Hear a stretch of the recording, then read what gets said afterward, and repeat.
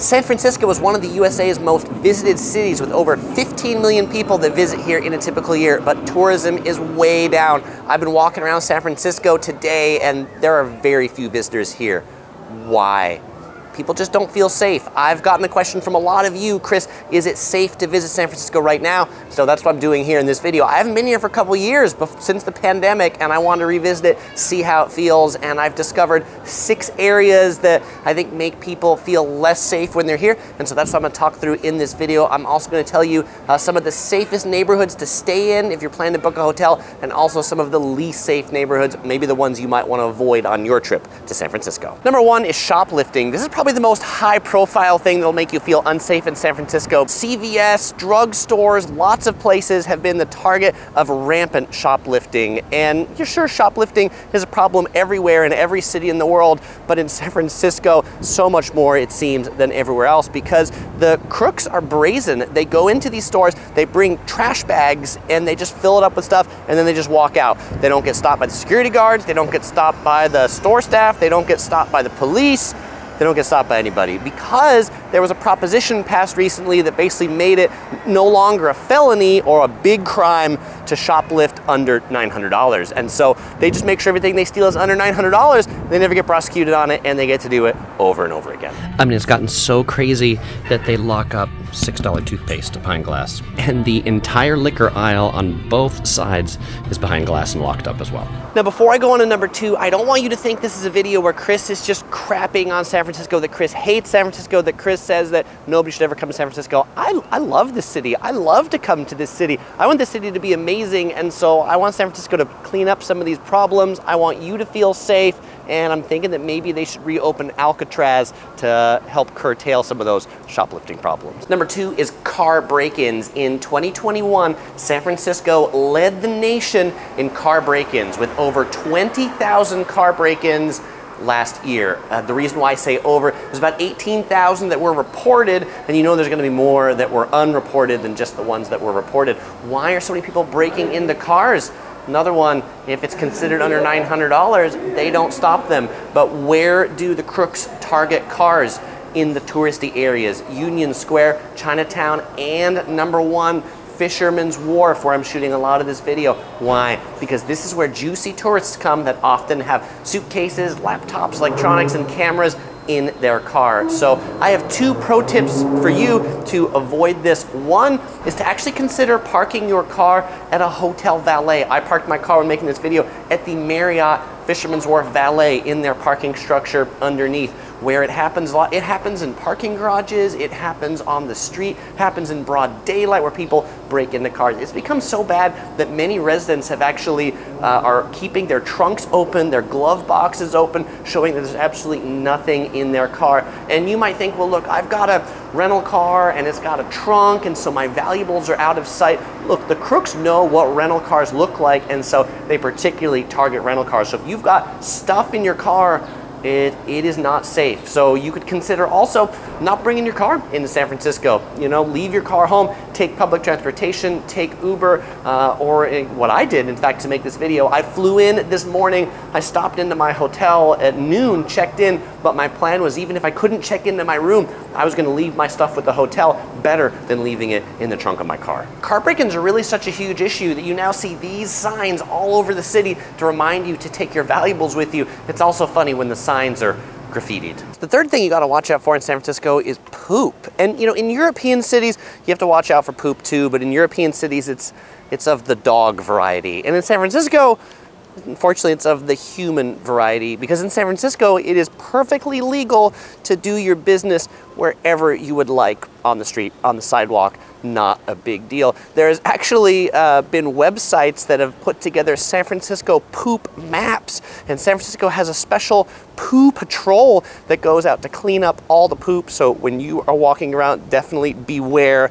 of those not poop emojis, but actual poop on the streets. Number 4, beware of pickpockets, particularly on buses and trams and in touristy areas like Fisherman's Wharf. If you got a backpack, keep it in front of you. If you've got your wallet in your pocket, keep your hand on it. I love these pack safe bags that I carry around. These are great pickpocket proof bags. I've got a whole video review of these if you want to watch it, but the zippers clip in, makes it really hard to steal things, but you might be lulled into a false sense of safety, and don't be, because there are people, when you feel safe, that's when they're going to be after your stuff. Now, in addition to pickpocketing, number 5, robberies are also on the rise, particularly on public transportation, particularly on the BART, the Bay Area Rapid Transit, the subway. And the way this works is it's usually your phone that's the target, or maybe your purse. It often happens to people that are sitting near the door. The crooks, they come in and they wait till the train comes to the stop, and when the doors open, they profile the person who's got their phone, who's got their bag, and then they snatch it real quick and run out the door just as the doors close, and you can't go after them anymore. So if you are riding public transit, I'd really encourage you to pay attention and to keep your phone in your pocket and just be looking around. Now, there have been some high-profile things about cameras being stolen in San Francisco recently. A good friend of mine, Jefferson Graham, he was shooting in San Francisco, had his camera set up on a tripod. Some people in a car came up, grabbed this tripod, tossed it in the car, and drove off. So definitely be careful. If you have any camera gear, I would not recommend that you put on a tripod. I'd recommend that you hold it in your hand all the time, which is in fact what I'm doing shooting this video. The camera right here never leaves my hand. Now, the 6th thing that you need to be aware of is the large unhoused population in San Francisco. At last count in 2019, there were 5,000 people living on the streets in San Francisco, and the pandemic has certainly made more. I notice more, I see more. What's the number? I don't have any hard statistics for you, but they're in a lot of places that they didn't used to be. They didn't really used to be in Fisherman's Wharf, but now they're here in Fisherman's Wharf as well. So now you could be saying to yourself, Chris, do people sleeping on the street really make you feel unsafe? And no, it's not people sleeping on the street that make me feel unsafe, but a fair percentage of the unhoused in San Francisco, I'm not saying all of them, and not half, but a significant amount of the population, significant enough that I experience it when I come here, need mental help. They are shouting obscenities at invisible enemies until I look at them, and then they think I am their enemy. If there's really one thing that's made me feel the least safe in San Francisco, are definitely the people on the street that are yelling at the top of their lungs because I'm worried. I don't know what they're gonna do. That's a big worry. And where do I see them most? In the city center, in the neighborhoods we're going to talk about next, as maybe some of the ones you might want to avoid. So now let's get into the discussion of what are some of the least safe and most safe neighborhoods in San Francisco. These are based on crimes reported to the San Francisco Police Department, and the neighborhood with the most crimes reported is the Tenderloin. The Tenderloin is the one that you'll probably want to pay attention to most as a tourist, because the Tenderloin is right next to Union Square, which is where a lot of the touristy hotels are. And I often get a lot of people who say, Chris, how do I know where the Tenderloin is? How do I stay away from it? Google Maps, type in Tenderloin, but basically don't go kind of south or west of Union Square. If you're just going to the east and north, then you're pretty good staying away from the Tenderloin. Now, that being said, Market Street, which kind of runs through the heart of San Francisco, the part south of Union Square, is also one of the worst neighborhoods for crimes being reported. Now, when I say Market Street, it's not all of Market Street. It's mostly the part of Market Street that's south of Union Square. If you go to the north, like towards the cable car turnaround and towards the ferry building, that's all pretty good. Stay in that section as a tourist. Third worst is the Mission District, although there's some really good Mexican food and tacos and burritos down there. And then fourth worst is Western Addition, which also turns out to be where Japantown is. Now, just because these have crimes reported doesn't mean there aren't things you should see there, things to go there, but you should definitely be on your guard more in these neighborhoods. Now, one of the safest neighborhoods in San Francisco is the Marina District, this district that I'm standing in right now, but there aren't any hotels here, really not that many. So the two neighborhoods that are really good with hotels, one is Nob Hill. This is up on a big tall hill from the business district, and there are some nice hotels up there. I think it's so safe because people who commit crimes don't want to walk up the tall hill, though the con is that there's not great transportation around Nob Hill. The second safe district to stay in that we like to stay in is the Financial District. This is also near the ferry building. There's like a Hyatt over there, high-end hotels, and you can actually get some pretty inexpensive hotels there on the weekends, since it's mostly office buildings, things like that there, though it's not in the middle of the nightlife. Now, you'll probably say, well, Chris, what about the neighborhood you've been shooting a lot of this video in? What about Fisherman's Wharf? Fisherman's Wharf has a lot of crimes reported. Does that make it unsafe? Does that make it feel unsafe?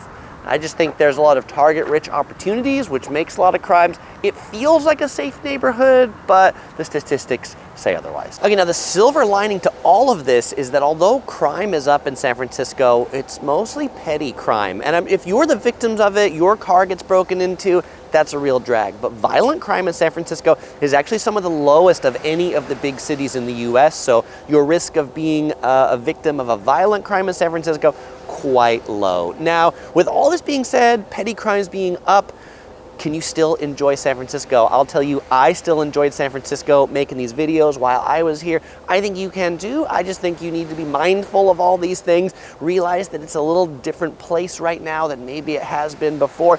I really hope the San Francisco government kind of gets everything together, the police clean it up. It's going to take a while. It's not going to be overnight. But, you know, I think this can be a great city once again. It's still a great city, but I think we can help get rid of some of this urban rot and make it awesome for all of us to enjoy. The last thing, just as sunset is coming here, that I've noticed on this trip is things are closing way earlier than they used to, and the streets are clearing out way earlier than they used to. So maybe think about just getting back to your hotel a little bit earlier, maybe not staying out perhaps as late as you did, because you might not be with as many of your tourist friends as you were before, since everything seems to shut at about 8 o'clock now in San Francisco. Well, if you are planning to come here, and I hope you do, check out some of my videos right here, more of my San Francisco series. You'll also find links in the description below. As usual, I won't say goodbye because I'll see you in one of these videos.